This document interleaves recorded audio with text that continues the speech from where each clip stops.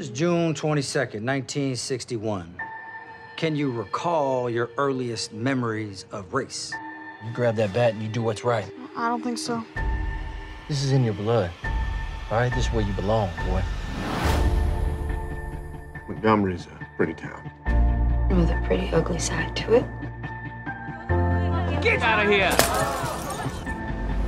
I was in a riot, and I walked right through it, unharmed. What is the point we're trying to make? Maybe I could go around college campuses talking to students about the Negro cause. The hell do you think you're doing? Son, I'm starting to wonder if you are aware of the poison in the apple that you have bitten into. You know this movement is about more than just voting rights. We're trying to change the world. You want to jeopardize your whole life for some grand principle? Isn't that what they're doing? Some of these old boys around here, they really mean to do you some harm. Oh, I bet you ain't happy you came to Montgomery now, boy. So what's gonna happen next? Let's start a revolution. We continue on. Let's start a revolution now. Won't break and we won't back down.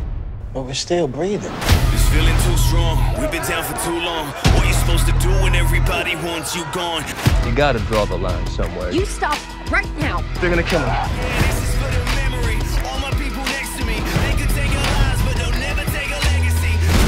There's gonna come a time when something really bad happens, and you're gonna have to decide which side you're on. Not choosing is a choice. Let's start a revolution.